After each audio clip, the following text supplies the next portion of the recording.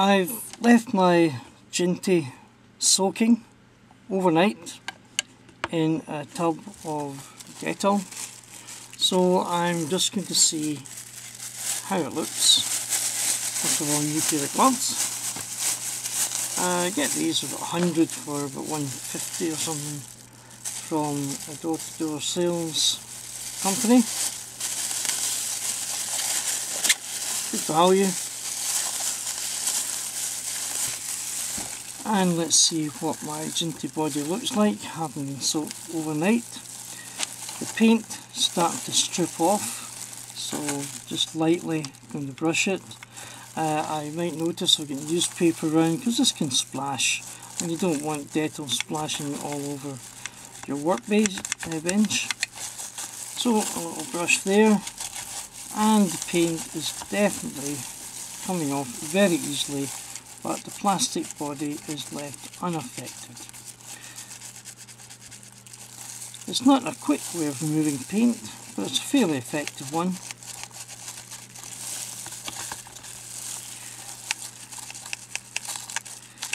And it doesn't destroy the body, and means you can take the locomotive body shells right back down to the basics, and you can build it back up again. Some of the paint is a bit more stubborn than the rest, and I'm thinking maybe I should get a bath of water. So I'm just going to take a little break, and I'm going to get another little tub, perhaps with some water, so that I can wipe it as I go along. Okay, I've got here a little tub of water, and I've scraped a lot of the paint from my body here, so I'm just going to try shake it off. Oops. A bit of paper to take most of the agent off, because you don't want to pollute your water bath.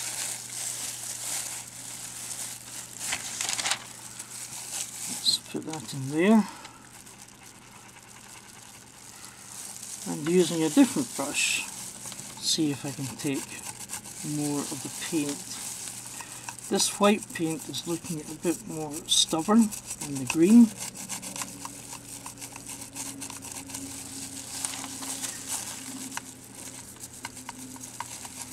And there's still a couple of bits and flakes.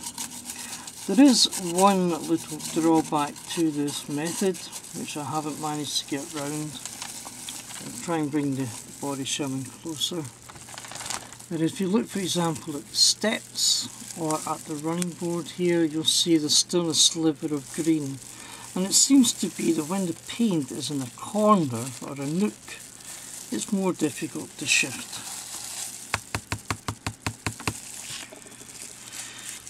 And for that, I probably need to get a little scraper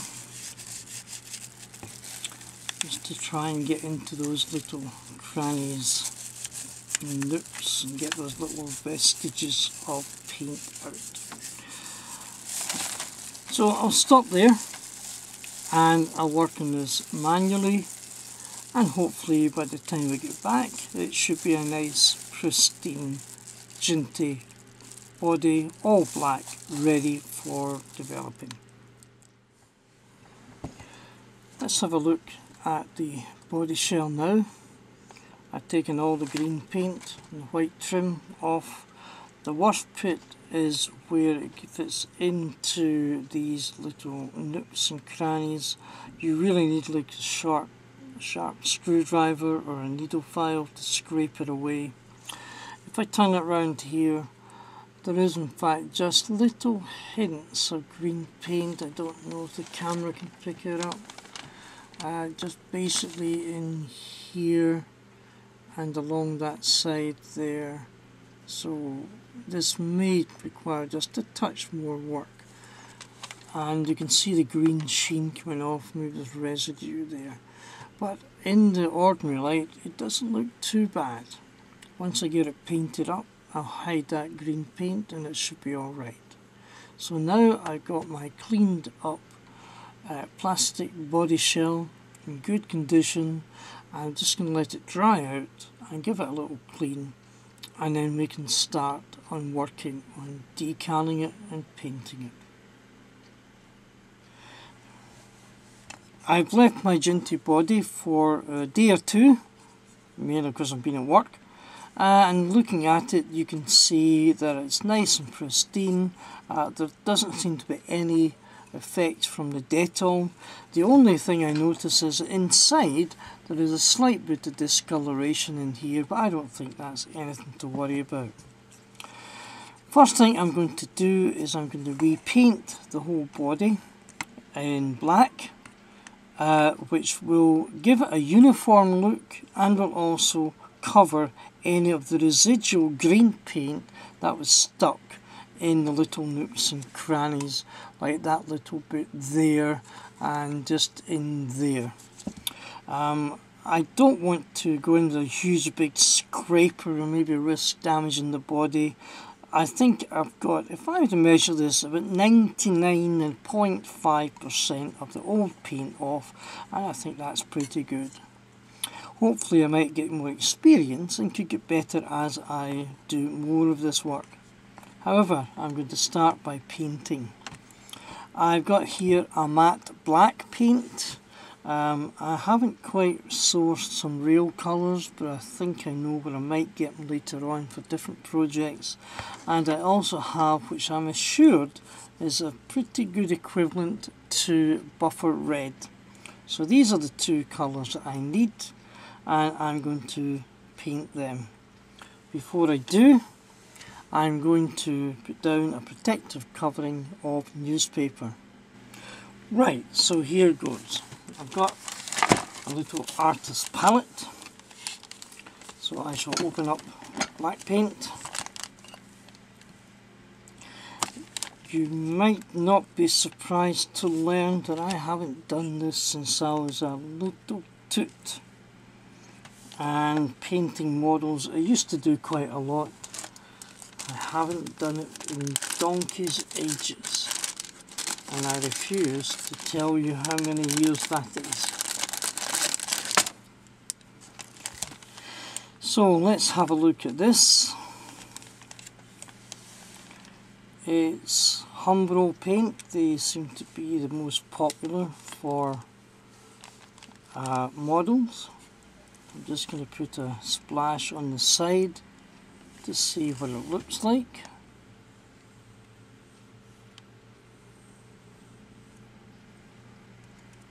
Coming up nice. Okay, so I'll just carry on doing that.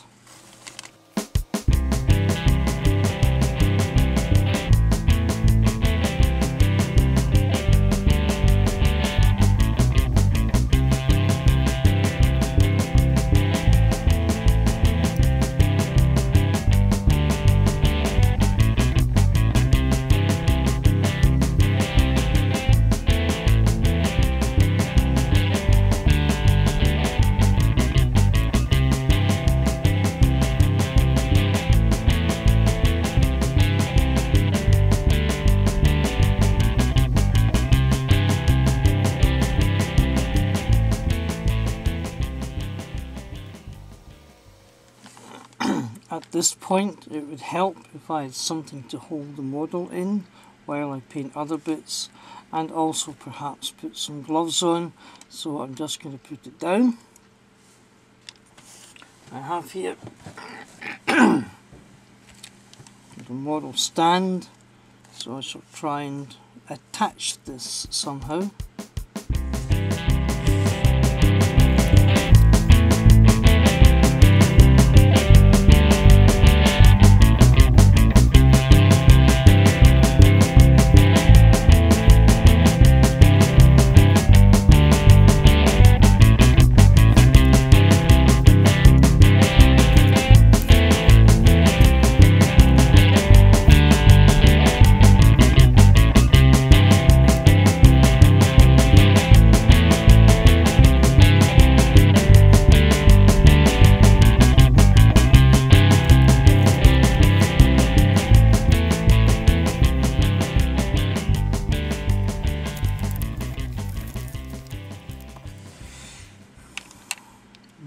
I'm just going to leave that to one side, allow the paint to dry, and then I'll have to apply the paint to the buffer bars.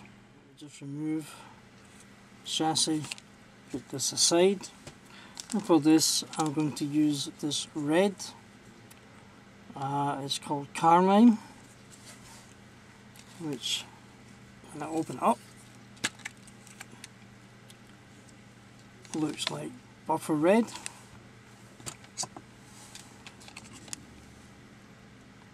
It's a bit kind of thick, so let me just mix it up a wee bit.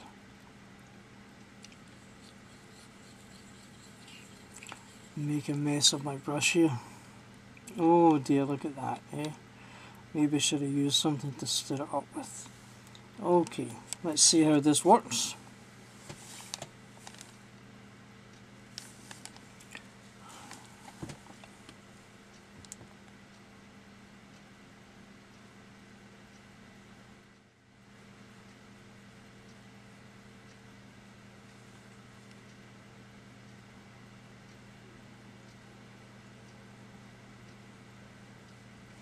The paint seems to be just a bit thin, although it's kind of gluggy.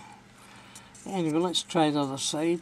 I started it earlier on, so let's see if I can just get a little bit of paint in there. Whoops.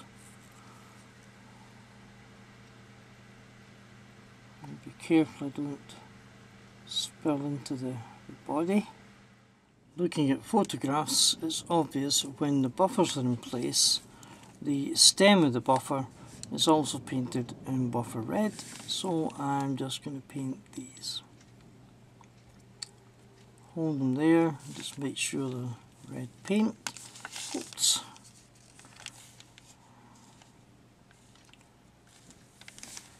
Goes round the outside of the stem of the buffer.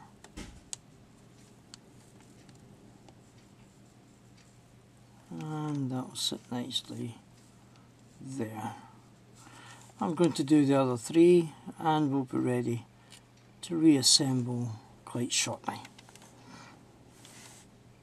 Here I've got my Jinty body nicely painted, buffer bars are painted, the buffers themselves are painted, mechanisms already working. So all I'm going to do is put it all together.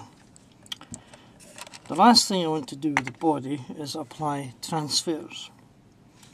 I checked up the Triang website, excellent website for people dealing with this, you probably know about it. And the insignia, or the emblems, which I've settled on, because when I get this kit through from a dealer on eBay, I get 3 sets of transfers with 2 sets of cab numbers and 3 sets of smoke door numbers. Looking at the Jintys, I decided to go for this one. And here's a picture to show what I hope it will look like. It's got the large line emblem with the cab numbers.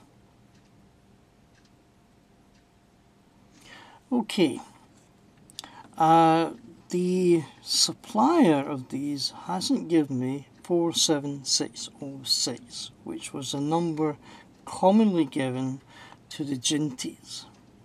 So I'm going to pick a second number, and for no other reason than it's there, I'm going to go for 47434 on the cab side and on the smoke door. So I'm just going to cut out these transfers, ready to put on.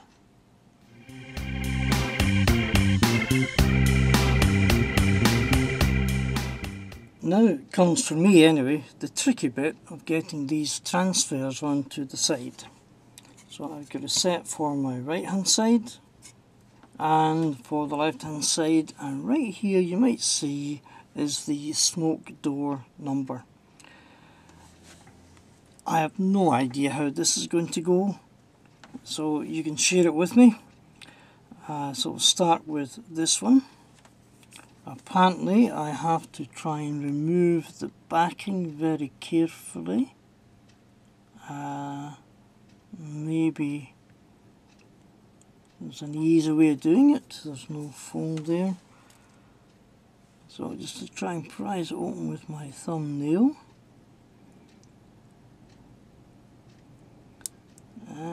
It's not as easy as I thought it would be. Okay.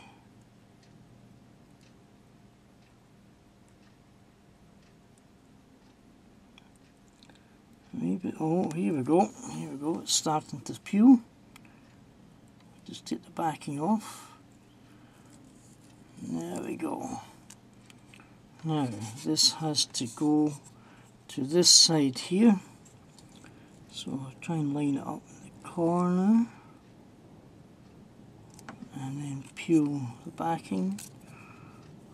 Carefully smooth it on.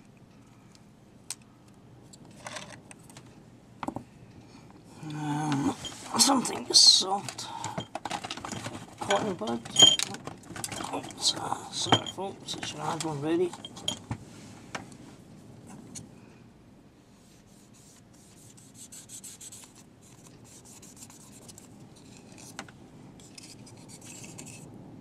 There we go, doesn't look too bad. Try and get this bit here in. Maybe they could be trimmed a bit better. Anyway, that's one emblem on. Try the other emblem. It's got a split in the backing. Oh, why didn't they all have that? Right, so that can sit in the corner.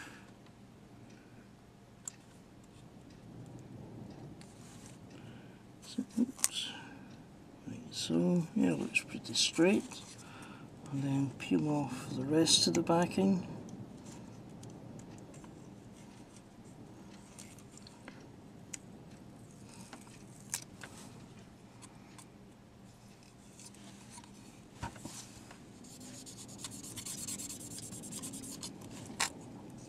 Oops.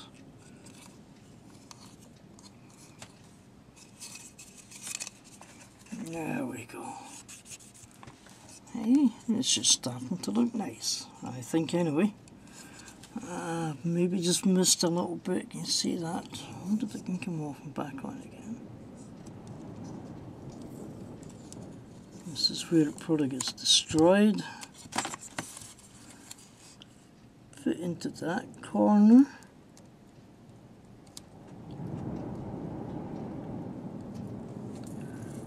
On the top. Oops.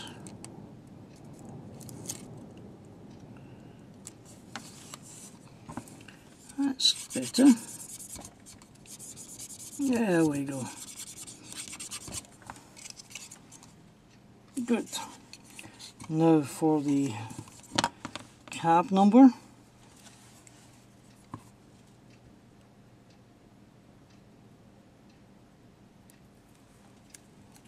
Lovely.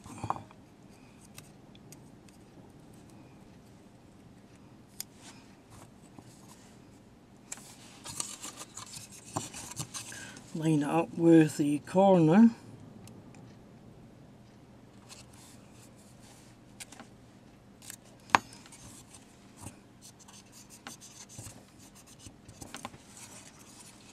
There we go.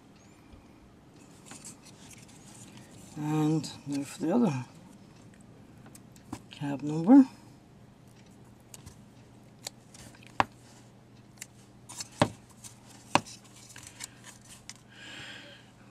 And there, line up with this side, and in she goes.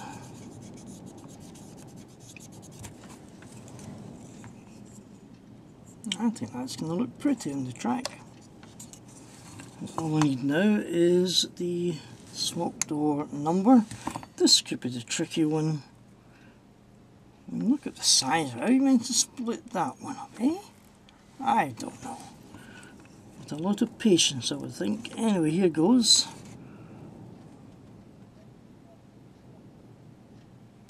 Very carefully, try and get in between the backing and the front. Nearly there.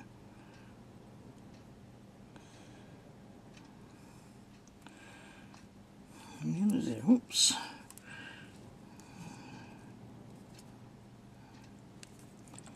Sometimes bend. Oh, there we go. There we go. And see if I can get this to line up nicely.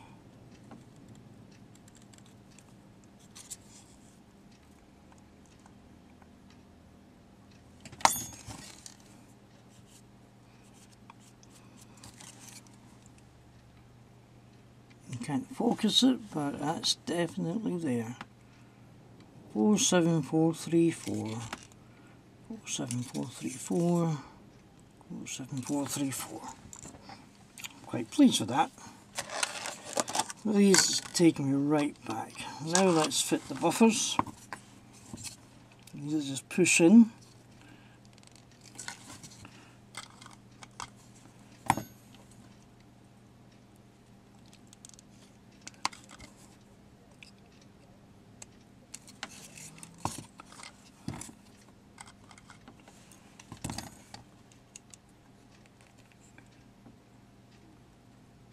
Careful.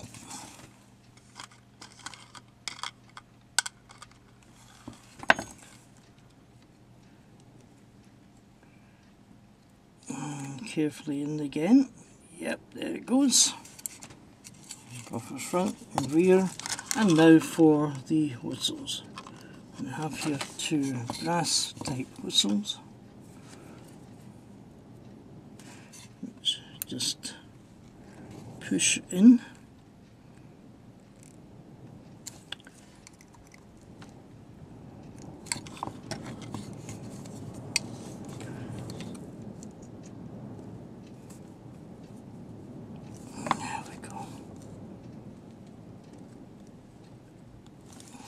And the second one in here.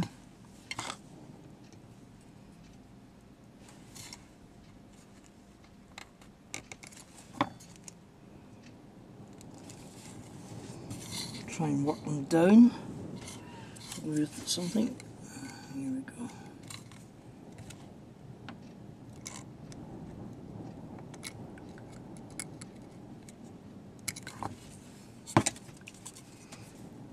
I don't want to force them and break anything.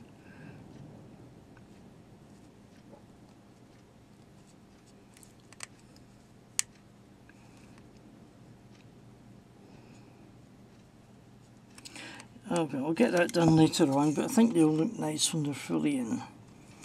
Right, that's my body shell restored from that green and white monstrosity. Yeah, I'll call it that. I had to begin with.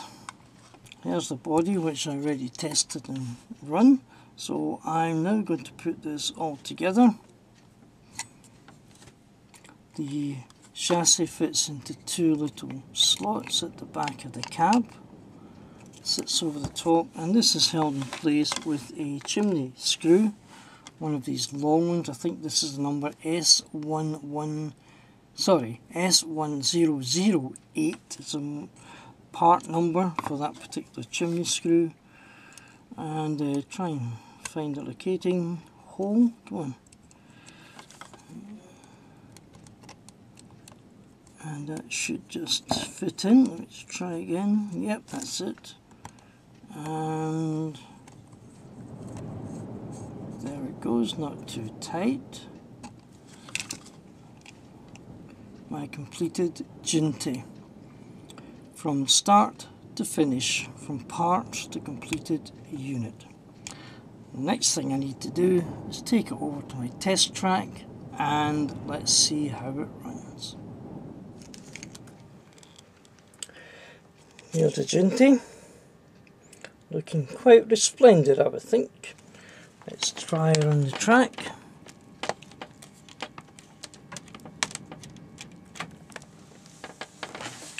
Apply a little bit of power.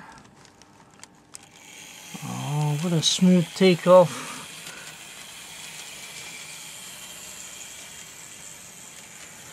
It's a sheer beauty. Lovely. Zero speed. Let's try a bit of control. can just imagine that in the wake of a couple of suburban custard and cream maybe. And let's just try reverse and see if she works that way. Oh yes.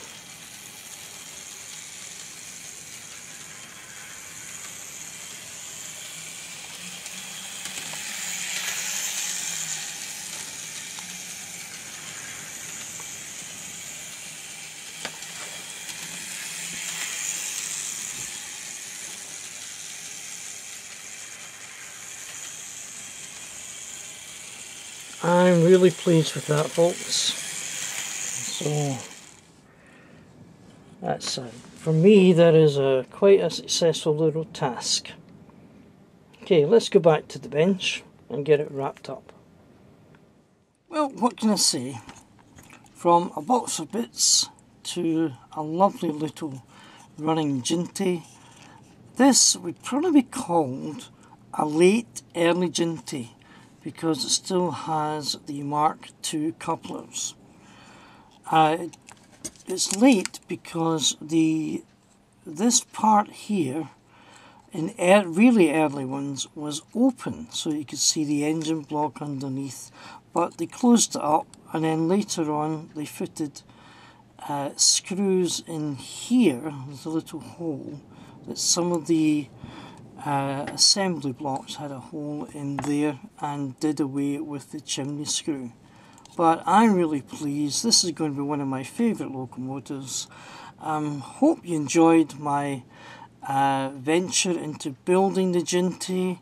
I hope you appreciate the work I did in getting the mechanism working, stripping the body right back to its basics, and then painting and finally fitting the transfers. I've thoroughly enjoyed this project, and I hope you've enjoyed watching it with me. If you did, if you'd be kind enough to make it a like, give me a few favourable comments. If you have any hints on how I could have done things better, so if I can do it the next time, I'd love to hear from you, or just say hi. So, from Sort6233, keep watching YouTube. Bye for now.